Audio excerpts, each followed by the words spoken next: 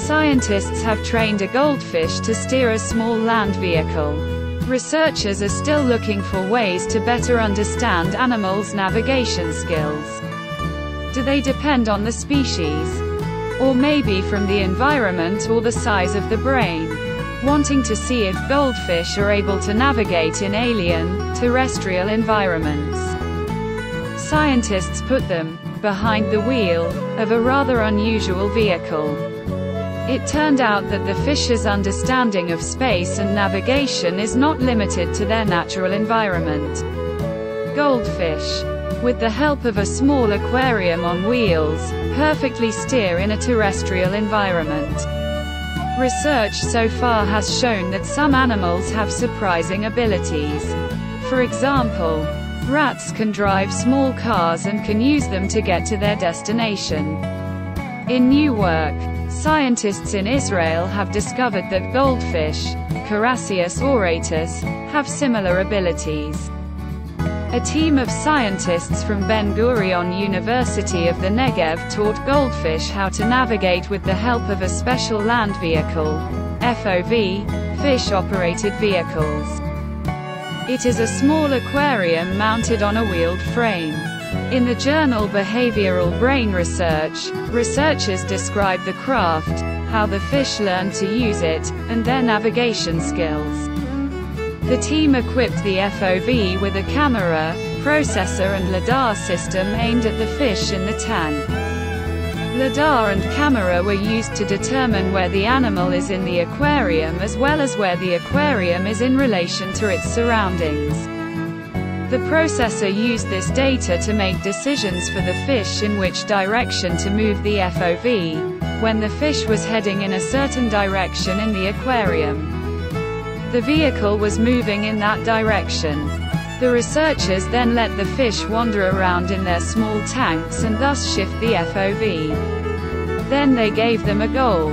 If they achieved one of them, they received an immediate food reward. Over time, the scientists discovered that the fish understood that their actions could influence the FOV movement in desired ways, leading them to a tasty reward.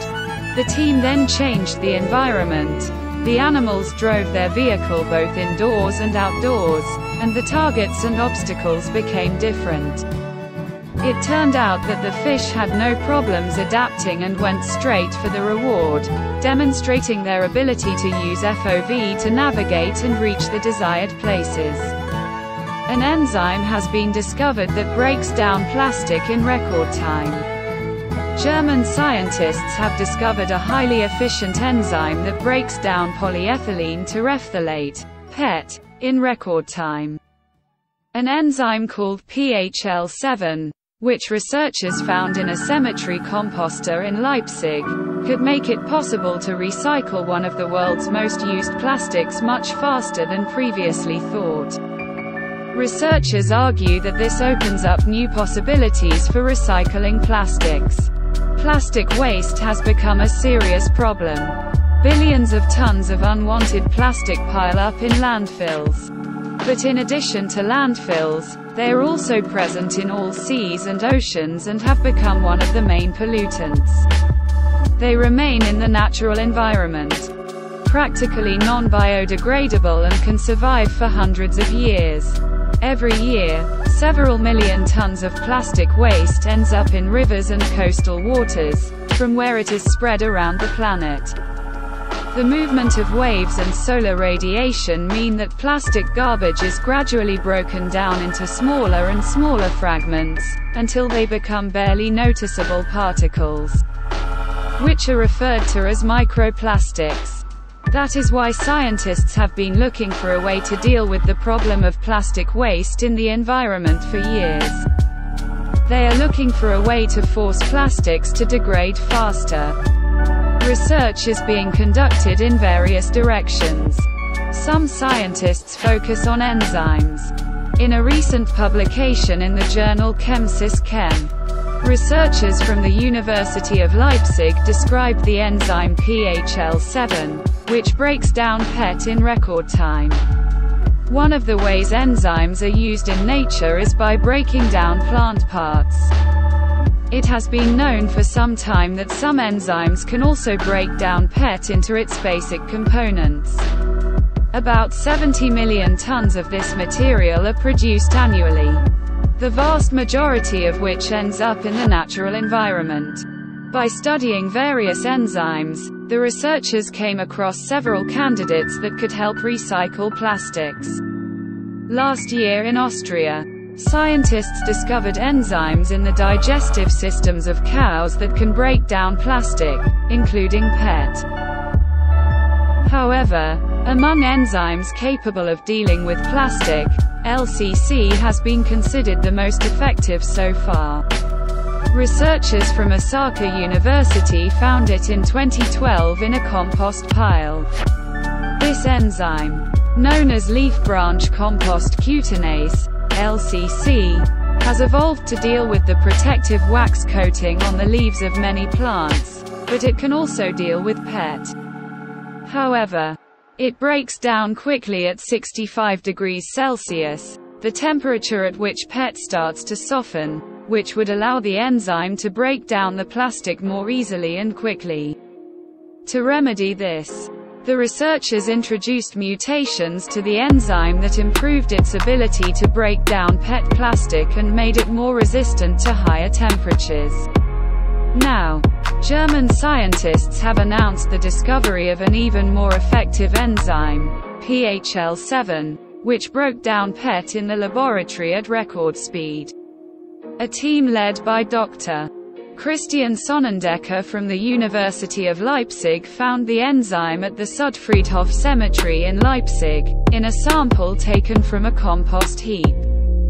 Plant compost is home to thermophilic microorganisms that break down plant polymers, so it can also be a valuable source of enzymes that break down polyester, the team explained in the paper.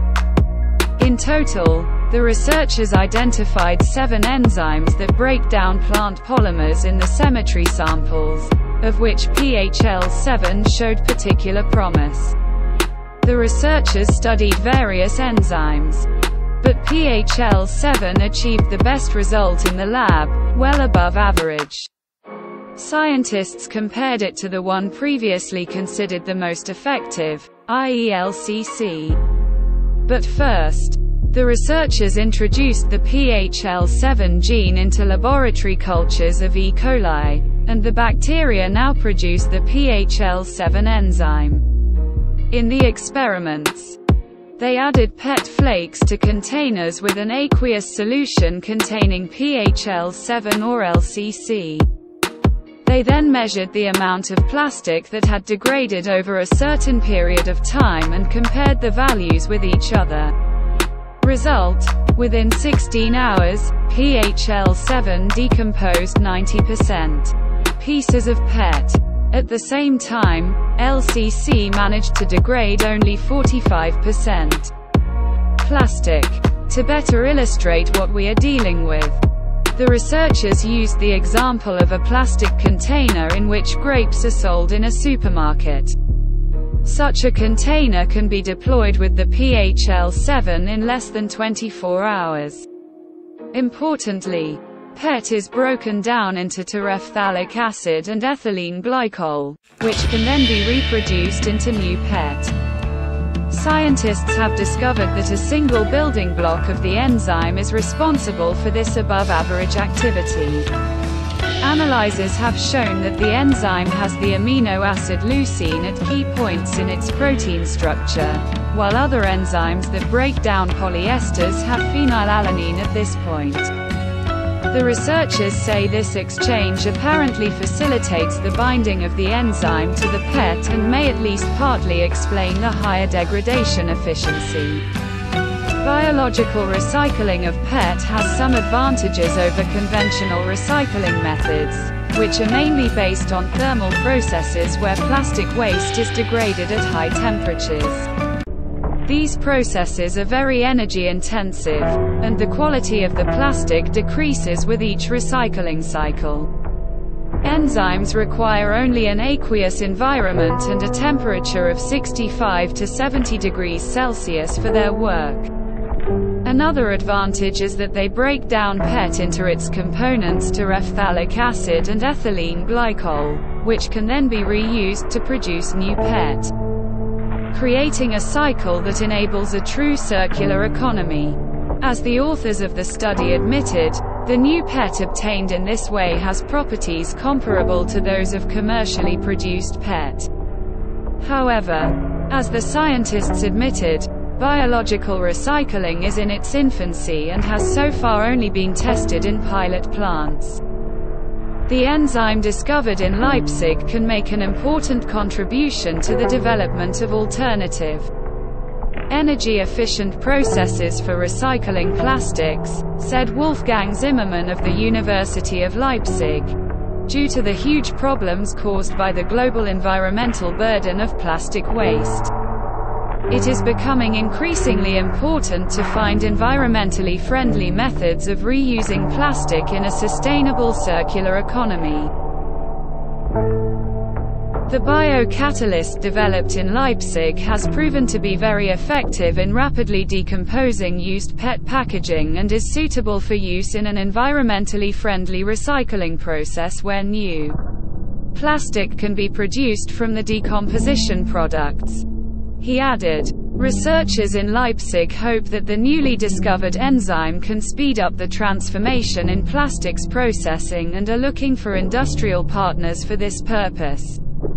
They hope that PHL7 will be used in practice. They are confident that the improved efficiency of their enzyme will significantly reduce recycling costs.